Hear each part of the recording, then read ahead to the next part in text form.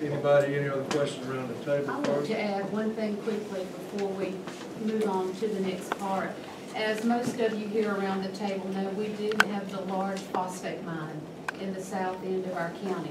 Now, there again with DEP, we're talking about something in Florida.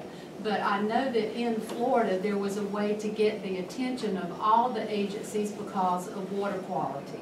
And Louis Gooden, our county coordinator, is here today, and he can help me with, he's over there, he can help me with some of this information. But there are regular meetings, there are volumes of information that the phosphate mine has to keep up with, and it is regulated, it is checked regularly by so many different agencies, all the way up to the federal level.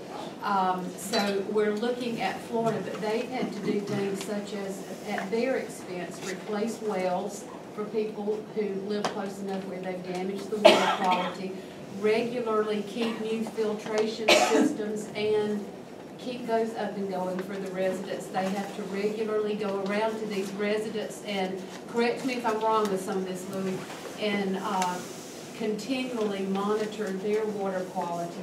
So there is a way to get the attention.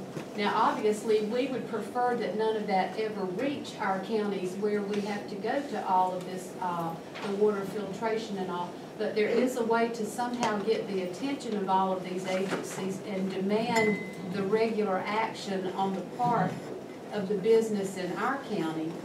We just crossed the state line and it seems to shut us down. And that's... Real quickly, the financial burden has not fallen back on the county. Right. The mine has been very cooperative with the findings of DEP at this point and responding to those issues. And it's not been a financial burden on the county. But again, like you said, it's here. We take care of it, goes across state line, everybody washes their hands up, nothing happens. So we've seen big problems taken care of in our county because of the phosphate mine. But we have this right across the line and there just seems to be nothing we can do, and I wanted to share that.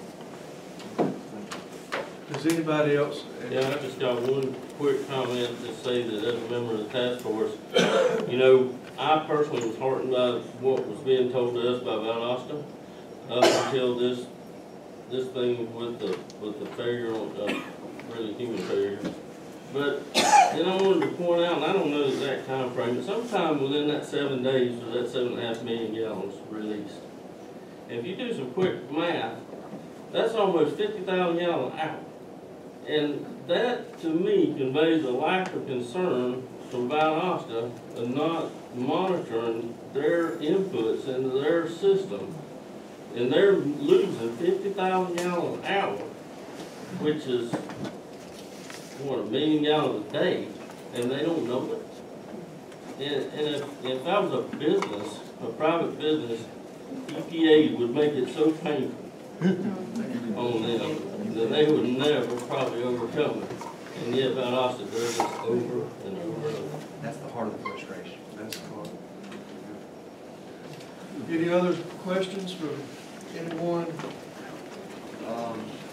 Before I go into citizen comment, I would like to say though, locally, that our local health departments in Hamilton County and Madison County, they've been phenomenal working with us and trying to keep us informed of what's been going on daily, and we appreciate that. Thank you all so much. Senator, is it okay to get? Okay. First is, and please forgive me for not pronouncing names right, but